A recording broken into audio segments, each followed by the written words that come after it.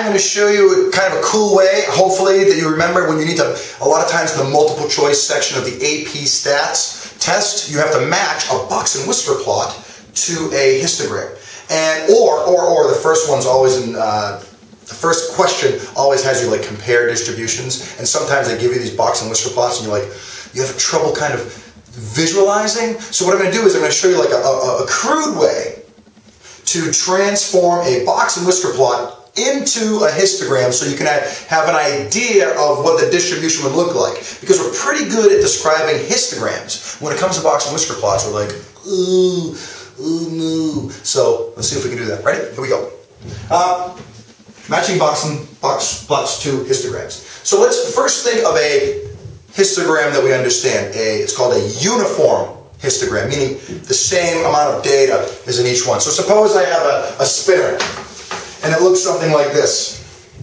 Meow, wink, wink, 1, 2, 3, 4, and there's like an arrow here, and I go, and I spin it, and I go, spin it, and I make a little histogram here of the nones, the 2s, the 3s, the 4s, and here's the frequency.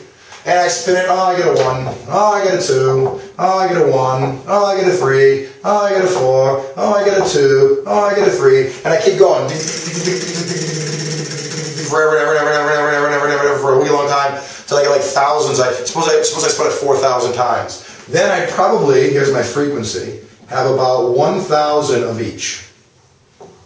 Make my histogram. So there'd probably be about 1,000 of each. Maybe not exactly, but let's say just about. Close to it, close enough, okay?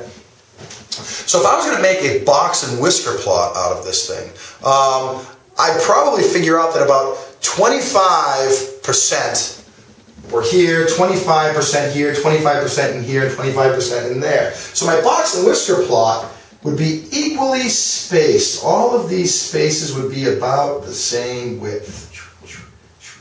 So a uniform box and whisker plot, because the area, remember that when you look at a histogram, it's the area of the histogram represents the percent of data values between those numbers on the bottom. Because the taller it is, the more frequency, the more things are in that little space, that class or that bin, or depending on what your teacher calls it.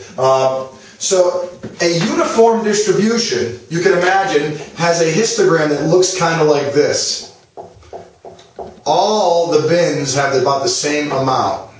That's the histogram. So because they're all nice and evenly spaced, you can imagine the box and whisker plot that represents that. All the spaces between here and here, here and here, here and here, here and here are all equal.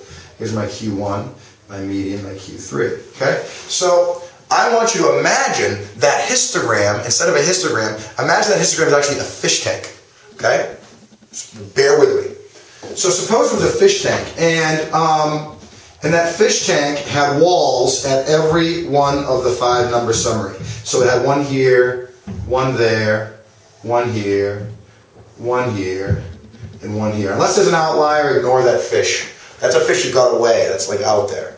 Okay? Those ones, just forget about that one. Okay. So what I have is, I have the same amount of water in each of those little areas. Okay? So what would happen if I just slid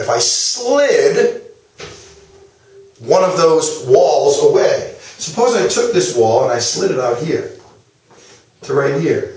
What would happen to that water level? You can imagine as it moved out, the water level would slowly decrease, go down. The same amount of water would be in there, but now the level would go down because you open that wall. Okay? 25% of the data is in each one of these, meaning 25% of the area of the histogram has to be here, here, here, here. So 25% of the water is representing the data values, are in each one. So suppose I squeeze this guy up to here. That would be like moving this wall here. Wouldn't that bring that water level way up? And you can see, whoops, I forgot to move this wall over. A box and whisker plot that looks like this would have a histogram that kind of, roughly, I don't know exactly, but sort of, you can get an idea, something like this, skewed right. Okay? So what you can do is just think of this fish tank thing, and remember, between each of those walls has the same amount of water, so when you look at a box and whisker plot, you can kind of see it a little different. I'm going to show you a couple more examples. Now here's one that they always get students on, and it's like the most common answer. They say, which of these box and whisker plots best represents a normal model? So you imagine, well, here's a normal model you'll get to. It's a bell-shaped curve. It looks like that. And everybody seems to put this box and whisker plot on it right here. Okay? You say, oh, because you see, like, this is kind of fat here, and this is kind of fat here. They kind of look the same if you kind of blur your eyes a little bit. All right, do not be fooled. Fish tank. Here we go. Fish tank. I am going to show you that it's not this. Imagine this was a fish tank with wall here, wall here, wall here, wall here, wall here, and all of these, between these will have the same amount of water. If the same amount of water is in each one of these, the highest level is going to be on the ones that squeeze. Imagine squeezing it, the water goes up. So this guy seems to be the most narrow, so his water level is going to be way up here. This guy is about twice as wide as this one, so the water level is going to be about half the height. This guy's even a little bit wider than that, so it's going to be down a little bit lower. And this guy's pretty narrow. Let's see, almost the same amount, so probably up here. So the histogram that actually goes with this box and whisker plot looks like this. Let's pretend it's like this. There's lots of bins here. It would look like this. That box and whisker plot, surprisingly, is bimodal. But you wouldn't think about it had you not used the fish tank method. This is called the kernel, the South High kernel fish tank method. So notice, why is it bimodal? Woo, woo. There's two modes. You can make that noise in the middle of the test tube. Just woo it out. Not that. It's not that. That guy, you can see, would probably look more like this. Let's see.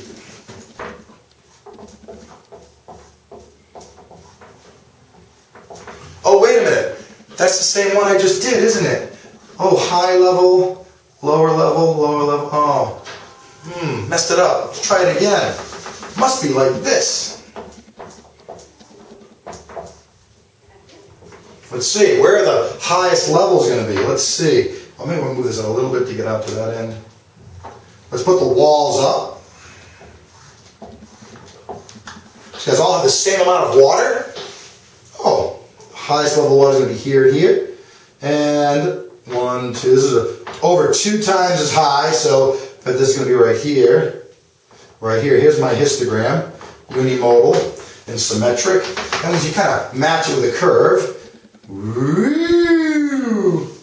But be careful. There's one thing you can't tell. You really can't tell from a box and whisker plot if the data is like bimodal. If there's like a little mode or a clump in there. You only know the 5 numbers. It doesn't give you a lot. This is a good way just to match because you see those problems, and it's a good way if you have a number of box and whisker plots on the same graph and you're trying to compare where the stuff is. You can use the fish tank method. Just squeeze it out sideways if they're vertical. Okay, so that is it. That's the fish tank method, brought to you from AP Stats Guy at apstatsguy.com. Come to my site. I'm going to have lots of more videos up there if you ever go. And I think that's just about it. If you have any questions, you can email me, apstatsguy@gmail.com.